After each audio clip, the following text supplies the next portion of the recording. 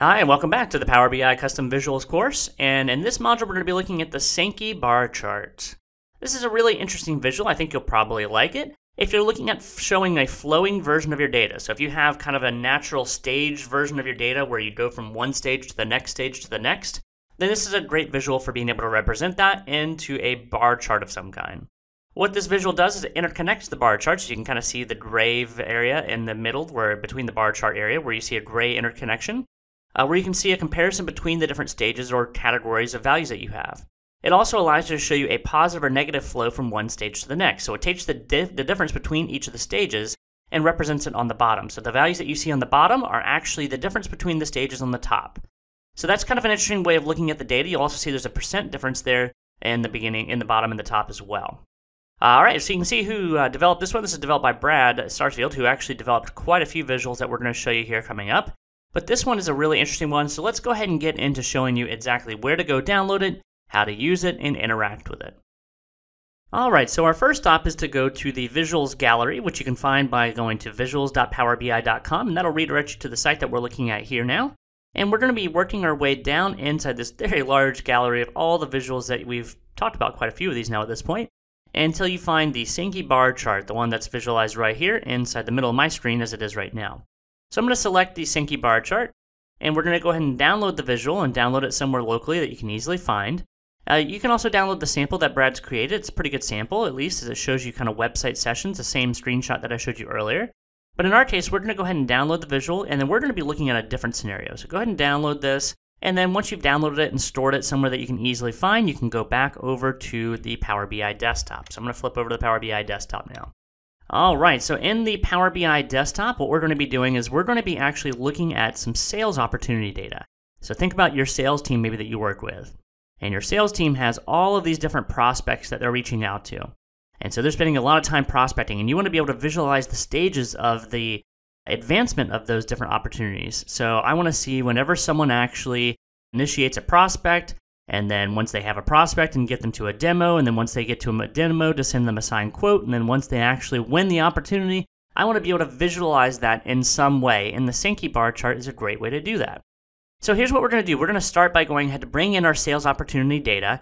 We can do that by going up to the Get Data section on the Power BI desktop, and we're going to be pulling in some data from Excel, so we can go ahead and select Excel here.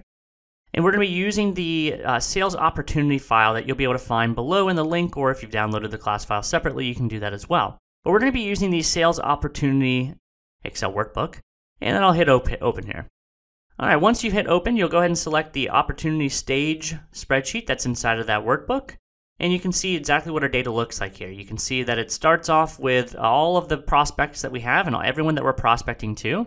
And then we also have the end result of those that had no response at all. And basically what the Sankey Bar Chart is going to do is it's going to take the difference between the different stages and represent them in the end portion that we see here. The end stage is what it's going to represent, the difference between the two.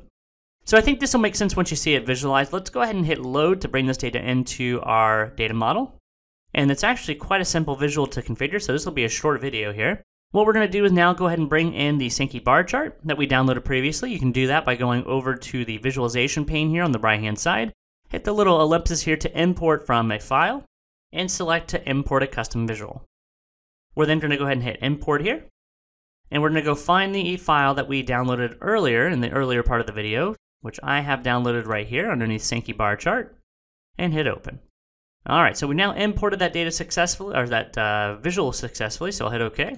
You'll now see that data visualization now imported and available inside the visualization pane. But before we use it, I should say, let's actually take a look at what the data looks like. So I'm going to bring in a regular old table here and bring in my start, end, and number of customers values here. And we'll bring this into a table, and I'll make this a little larger so you can see it, just so you have a good idea of what this data looks like before we go in to bring in the Sankey Bar Chart. Because I think this will really help you understand what it's doing whenever we do bring in the Sankey Bar Chart. I'm going to place this a little bit lower in the bottom left, and then let's go ahead and bring in the Sankey Bar Chart here. I'll make this quite a bit larger. All right, and then let's bring in the data. So we're going to start by bringing in the start, which you can see there's 3 different fields that you can populate here. There's an enter point, there's an exit point, and then there's the value that you actually want to visualize here.